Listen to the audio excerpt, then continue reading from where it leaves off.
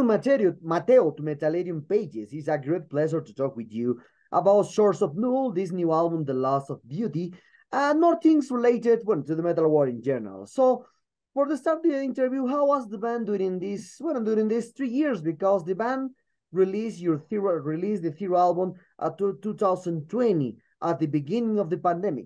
Now the pandemic is completely gone in the world, and now you are releasing a new album. So how was these 3 years of composition? The composition was during the pandemic, written in the pandemic, or perhaps was during the sessions of the last days of Beyond the Shores in the three album. Yeah, so actually The Loss of Beauty, so the album that is about to be released, was recorded as our third album. And then The Loss of Beauty, Beyond the Shores, which came out as the third album, was composed after that. We decided to switch the publishing of those two albums for a couple of reasons. First, a few problems that we had at the time with our previous label.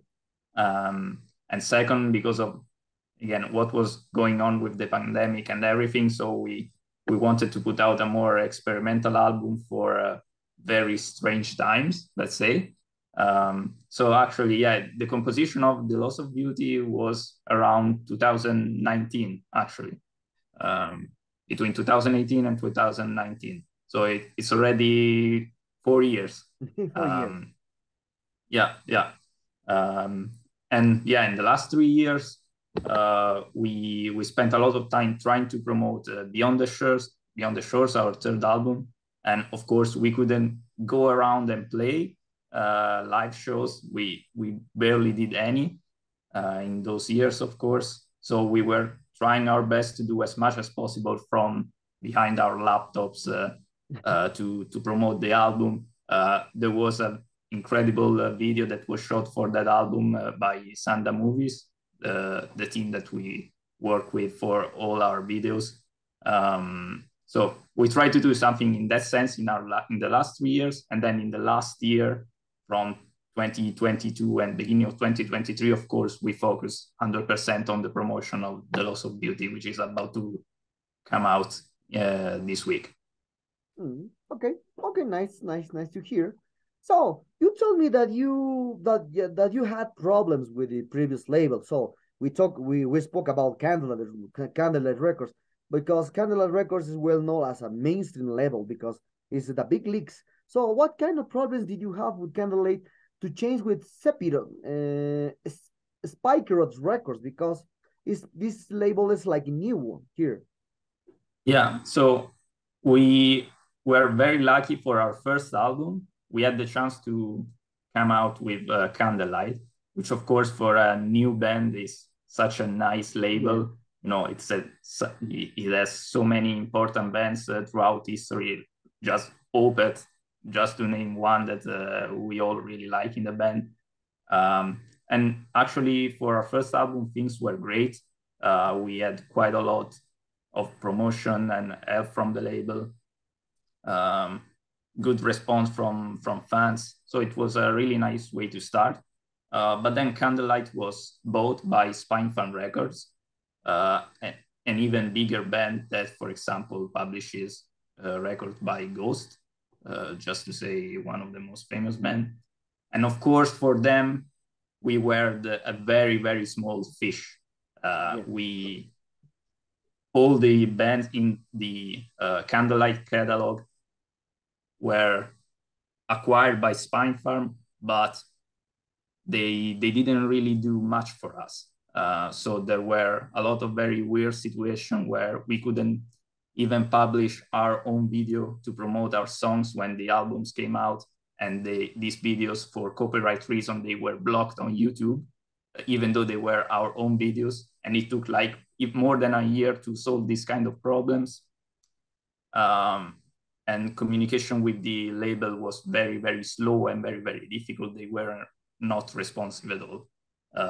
So in the end, we say, okay, for the third album, even though the label has an option with us, we want to try to do something different. So we managed to move to a very small label, Spikerot Records, which actually is owned by our own singer and two other guys.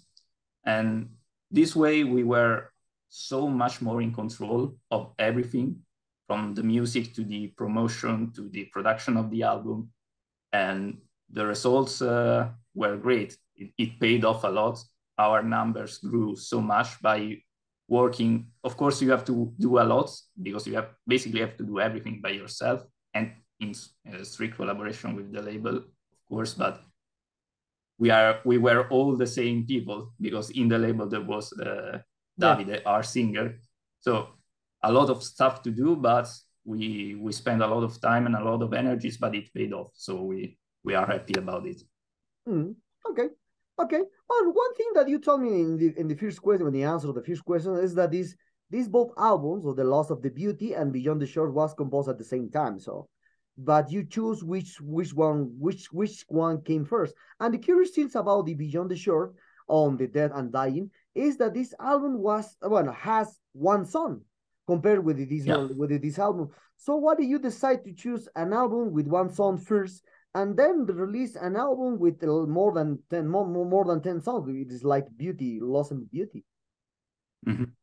Yeah, so for our third album, it was, at the time, it was not clear yet if it would be released with Spine Farm Records, Candlelight Records, or with this new independent label.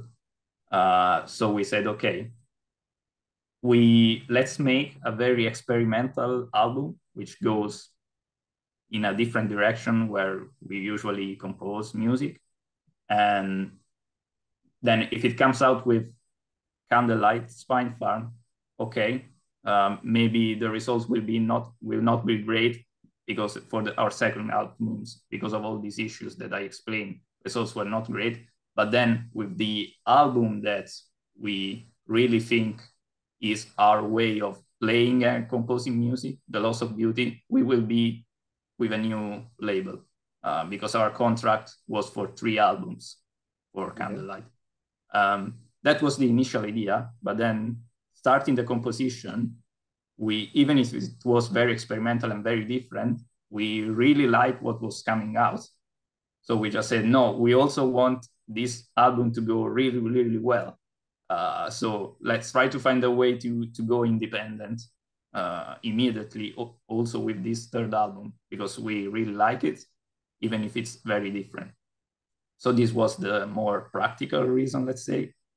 And the other reason was, there was this situation in the world, which was very strange and very new to everyone.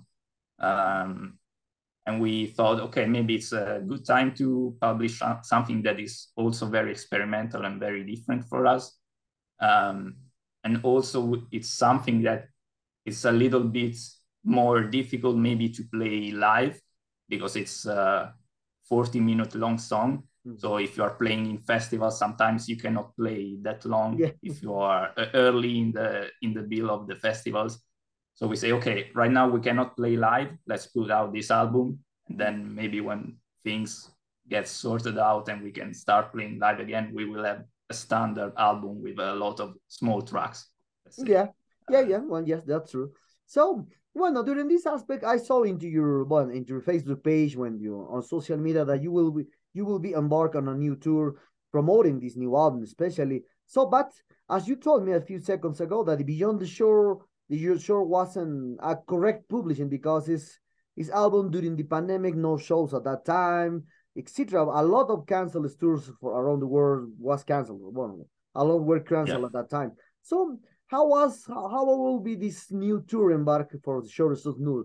Perhaps you will present all promoting just The Loss of Beauty, or perhaps you will mix some excerpts, parts from Beyond the Shores, because we in talking, if we speak about the promotion and the publicity, you have now 2 albums to promote than just one. Yeah, that's true. Actually, we will not play any part of Beyond the Shores in this new tour that's gonna start the end of this month. Just to briefly mention, we will be the opening act for first part of the tour. Will be Swallow the Sun and Avatarium. and the second part will be Swallow the Sun and Draconian. But we will promote The Loss of Beauty with a couple of songs taken from our first two albums. If we want to play Beyond the Shores, it has to be in its entirety. We don't really see it like something that we can pick parts and play it live. We really see it something that is worth playing entirely. And actually, we had the chance to do it a few times. Probably the best situation was playing it at Metal Days in Slovenia, one of the nicest festivals in Europe, and it was really fun. Other than that, we also played in other 2 or 3 festivals.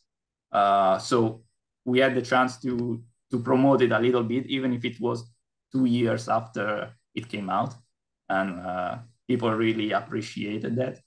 But yeah, we don't want to just pick parts of that albums and play them live. If we want to play it, we play it entirely. So we will take the chance to promote the album that is just coming out right now. Okay. Other aspect about this, The Loss of Beauty, is that the album was composed 4 years ago. So in 2019, you told me. But how do you feel the deal? Well, I spoke with a lot of musicians during Metalero and stuff, doing a lot of interviews, and they love to play new songs. So if we spoke about this aspect, Loss of Beauty has 4 years old. Now I think you are composed new material for the next album. It's completely normal for an advance. So how do you feel playing old songs in a new tour? In a way, it's a little bit weird because we listened to this song for 4 years now. But at the same time, after the composition and the production, we had so much to do with Beyond the Shores that we kind of stopped taking care of The Loss of Beauty because everything was done. And we were just waiting for the right moment to publish it and see how it was going with pandemic.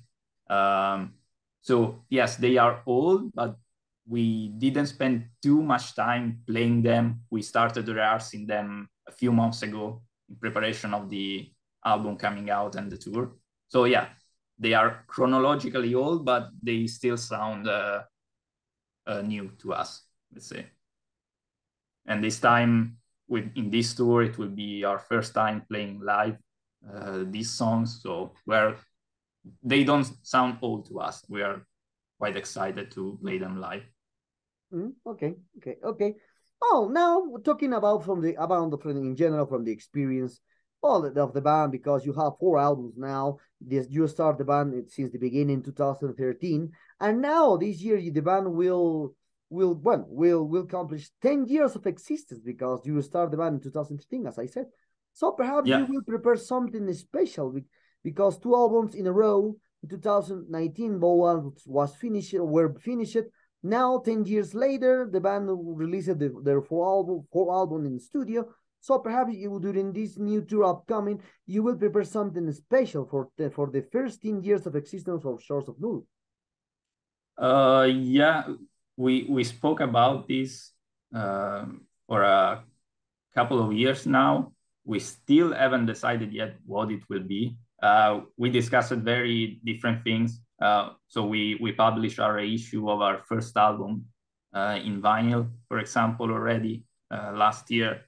We thought about, okay, maybe we can make a nice album of cover songs, but reinterpreted in our way.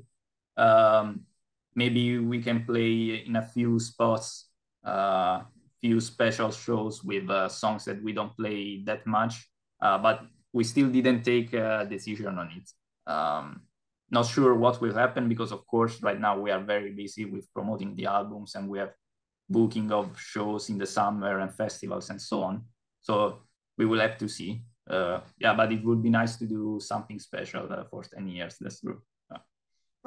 Okay. Well, you start the band, as I said, in 2013. Your first album was really quite, with the sense was in 2014. Now, 9 years later, we have your 4th album in the studio. So how many things changed during these 10 years in the band since the first album to came out at that time, when you are, I think you all did by yourself at that time, then you support by the candlelight at that time.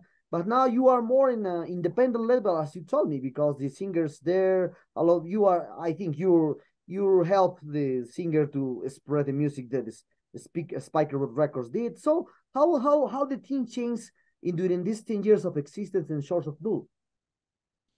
So in terms of composing music, we still use the same approach. So we start from the guitars. So our two guitarists, Gabriele and Raffaele, are the main composers, and they write down the main melodies and main structure of a song. They also like put down an idea in the drum machine of what the drums should sound like and so on. And then me, Emiliano, the drummer, and Davide, the singer, try to arrange our parts, and we review the structures of the song together. So that pretty much stayed the same. Maybe with the first album, this approach was a little bit faster, so it was more direct. And now we think a bit more about the structure of the song. We put a little bit more attention on small details.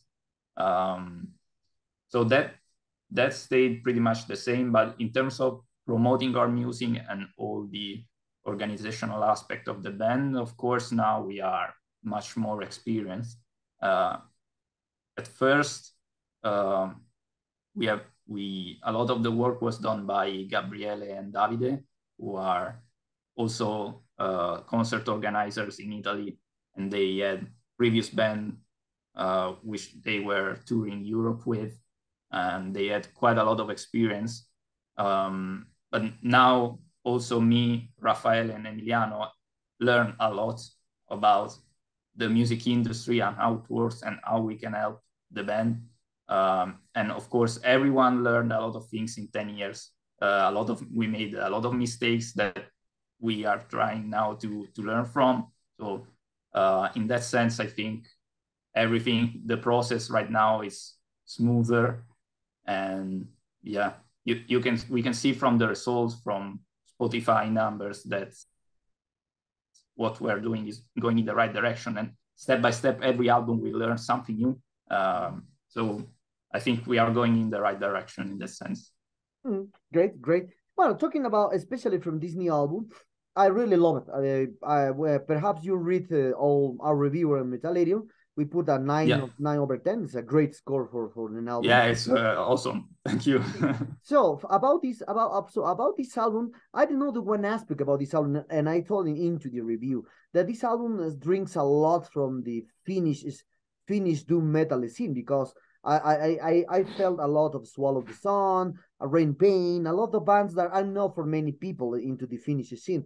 But the curious thing is now that you are embark a new tour with the Swallow the Sun. I think a biggest influence for you, because Shores of Null over this Loss of Beauty has a lot of reminiscence from Swallow the Sun, because it normally has influence from that. So how do you feel, or how do you deal with the aspect that you will embark in a tour with one of the biggest influence from Shores of Null? Of course, it's amazing. I mean, we were listening their albums for so many years, pretty much every one of us, and sharing the stage with this kind of band, Draconian as well. It's fantastic. We are very happy. We were lucky enough to share stages with other bands that had an influence of us in the past, but of course, spending 1 month and a half together on the same bus with the band, it's fantastic. What can I say? We're just super happy about it. It's gonna be a great experience, I think. And of course, the fact that we kind of share the same genre of music, it means that maybe we can be known by fans of Swallow the Sun that don't know us yet, and that's also great from a promotional point of view. Okay, well, you told me that perhaps you will do a cover album with songs that the songs that influence the band. So perhaps into this cover album you will incorporate, or will you include a Swallow the Sun song, or perhaps you will do like many bands do it, like old songs from the 70s and 80s playing just in style, in metal style. So perhaps you will do that, or perhaps you will use more a Doom Dead approach with playing some songs from Anathema, Paradise Lost, My Dying Bride, Swallow the Sun. When we discussed this thing, the idea was to do a cover of songs that are not metal. So like very things that we like, but maybe are very different genres, and just to rearrange it in our own way. I remember we discussed, very rock or even kind of electronic songs, just to be rearranged. So I think it's a more difficult approach, but it's a bit more fun and more original. Also for the listeners, because maybe they don't expect this band that plays doom, gothic, whatever, to like some things. I don't know, ABBA stuff or things like this that are very different. So I think it's a more fun approach. Okay. Other expert into your discography is that quintessence. When I discovered the band with this Loss of Beauty. I didn't know before this album, but when I back in time, I hear all albums. I remember when I hear completely Lost Quintessence is more raw in some ways, but this new Loss of Beauty has more melancholic, more melodic ways to do you by yourself your music into this. So how do you define the whole concept is the loss of beauty, because the name is beautiful too, the loss of beauty. So from a lyric point of view, the main theme of the loss of beauty is to enjoy things, even though their beauty and their life is going to fade at some point. So we don't just have to be sad because things are going away in our life from us, or they are changing and we don't recognize them as beautiful as at the beginning of our life. And this could be applied to people, it could be applied to objects, it could be applied to relationship with other people, be anything. So that's the approach that Davide and the team that Davide want to express in this album. And it goes a little bit in every song, pretty much in every song. So it's not a concept album, but there is a little bit of this theme in every song. In Kingston, at the time of Quiescence, songs were much more direct. So yeah, you had easier maybe song, also musically, they were easier to listen to. But I guess this is part of natural evolution of a band. After 4 albums and 10 years, it's natural that you want to do things a little bit differently. Okay. Sorry. Okay, and talking about album, well, we are as usually the next question is very difficult, especially for a melodic death doom metal band like you are, because this is Loss of Beauty has a lot of sensation, has a lot of textures, has a lot of info, a lot talking about to hear more. If you hear 1 time or 3 times, you can find new waves in the music. So, but the new generation is not like me. It's not like you. Perhaps you do this album. It's like the people want to hear just singles. Spread the music by singles. We return in time with the 40s and 50s. No, at that time the music just spring by singles. So for you, which songs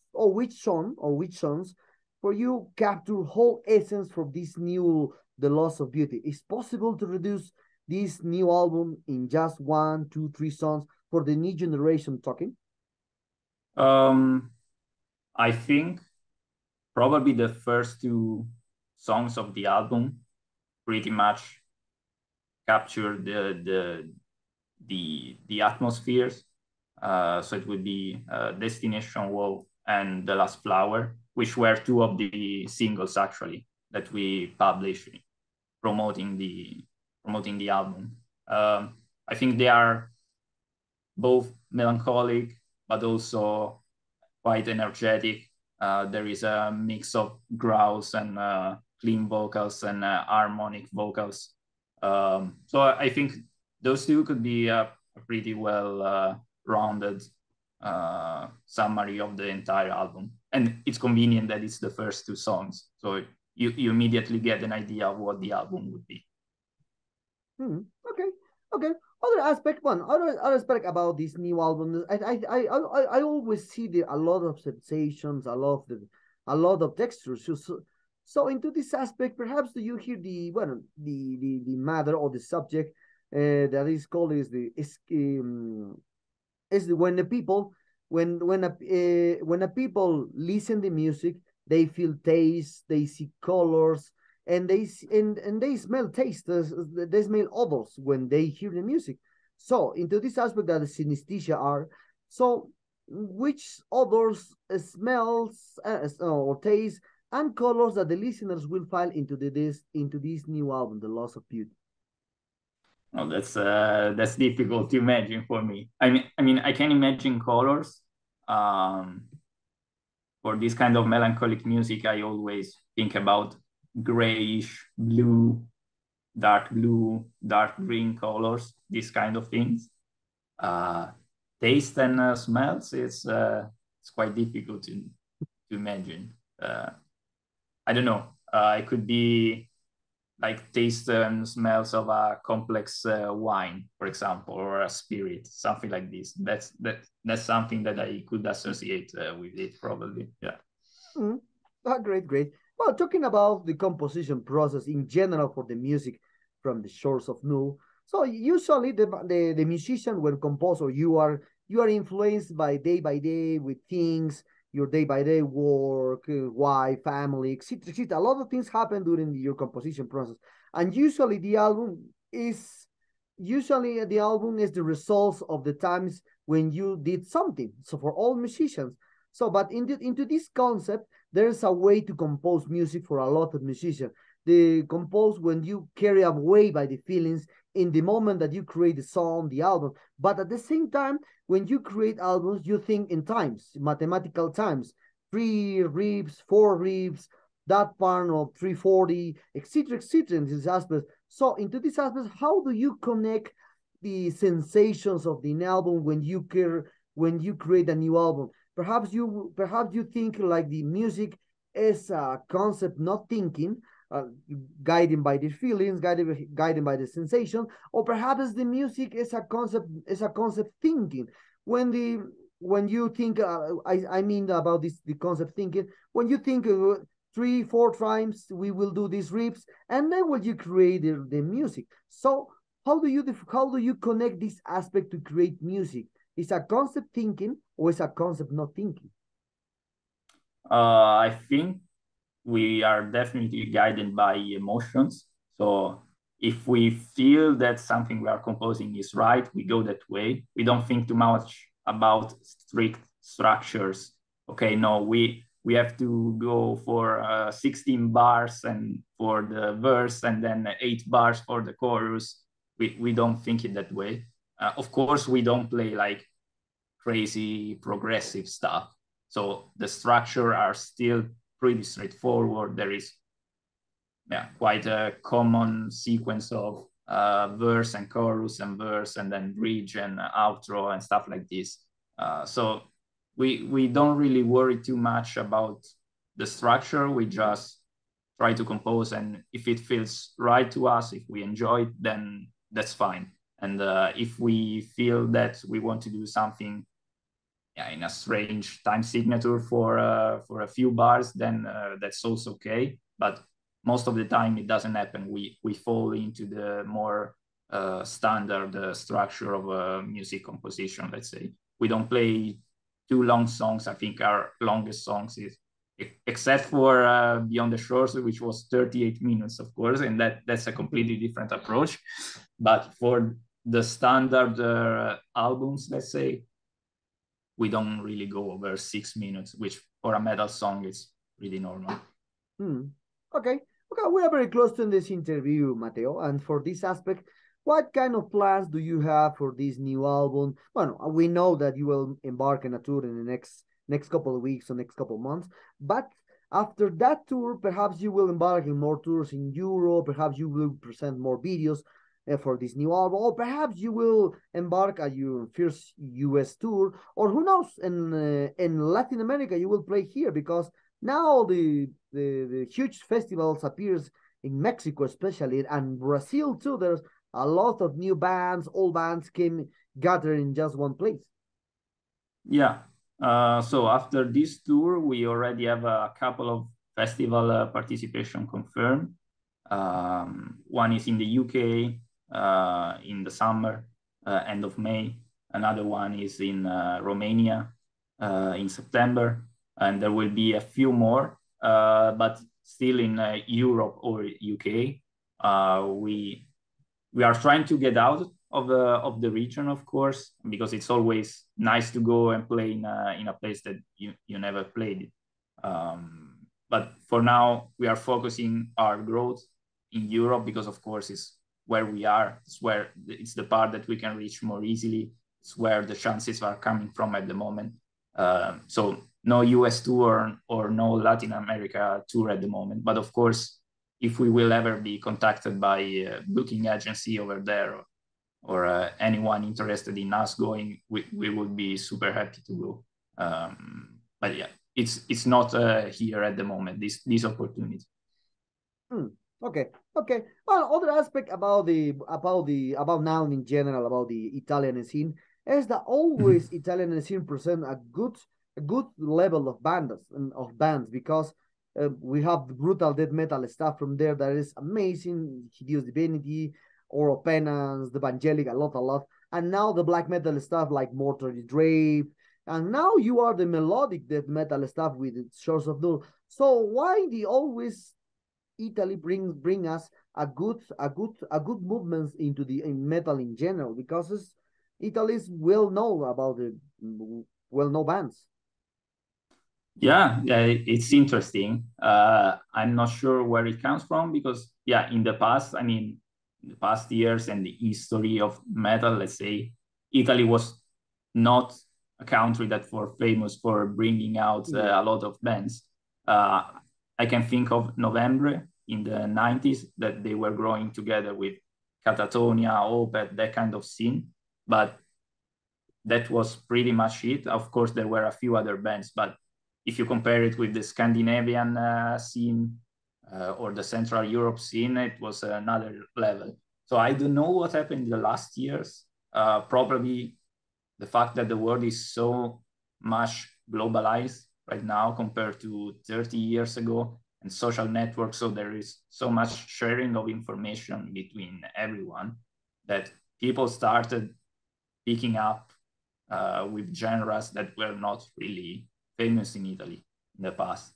And especially, I have to say, in Rome, there is a very fervent Gothic doom death scene. There are few bands that I really like, and they are doing quite well. Friends of us, of course, we know each other. Like the band of our producer, Marco Mastrobuono, is doing also very great. So I think it has to do with the diffusion of information and spreading music in a more globalized world, I have to say. Okay. And with this influence that you got from the 90s, perhaps do you have a special bands from Italy that influence you to play music or to play metal band? Yeah, me personally, but I can speak also for other people in the band. From Italy, definitely November. November was the most influential because we love music from the 90s, and them in the 90s put out so many nice albums in the Gothic scene. So I'm quite sure that from Italy, that is the band that influenced us the most. But also we are currently influenced by other bands. There is a couple of bands from a friend of us that are doing very well. They're called Invernoir, Arson Irica, and Veil of Conspiracy. These are 3 projects by a friend of us in Rome. We play together quite a lot. So I would say it's a present influence at the moment. But from the past, for sure, November for our genre was one of the biggest. Okay. And what is your opinion about one underestimated band that I remember they starts the beginning in 2000s, like Clean 1980, 1985, I know, 1980. Yeah. It's just for one, a lot of people, a lot of well, no, a lot of people. It's a band that few people know about this. But when you hear this band, it's like has different approach to the to the doom, to the god, to the rock, or to the indie music. So perhaps do Yeah. you hear about and why this band is very now? I think one of the pillars of that 2000 was cleaned 1918, but now the band disappears completely from the scene. Yeah, yeah, they are also are a very influential band in this this gothic, but also a little bit of post-rock indie scene. They had quite a lot of influence, and I really like them, but not sure what happened with them at the moment. Why they stopped creating music. I remember spending a lot of time listening to them. But I don't know what happened with them, to be honest. Okay, If okay. something comes up, if something comes up, I would be really happy to listen to a new album, but I have no idea what will happen. No, I told you this. I told you this because for me, Andres Momento was a huge did a huge impact into the rock and metal scene at that time. I remember because, but no one knows remembers that band now. It's very curious because that at that time was very original with their sound at that time. Oh, well, that's my point of view. So, well, Matteo, the sad times arrive at this interview. I hope you enjoy this one like me doing this interview. You are a terrific guy. Congratulations of this new album. So love it. Love it. Perhaps do you want to add something to your to your Latin American fans and Metalero followers?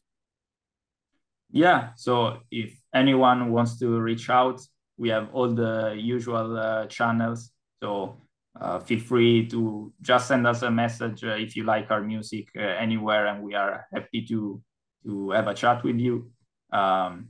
Just follow us on Spotify for people who don't know us and see if you can maybe enjoy one or two songs and go from there. And of course, we will be super interested in playing in Latin America. It's such a cool place from all aspects of life, not just music. So we will be super happy to go there. So if anyone is interested, just feel free to contact us.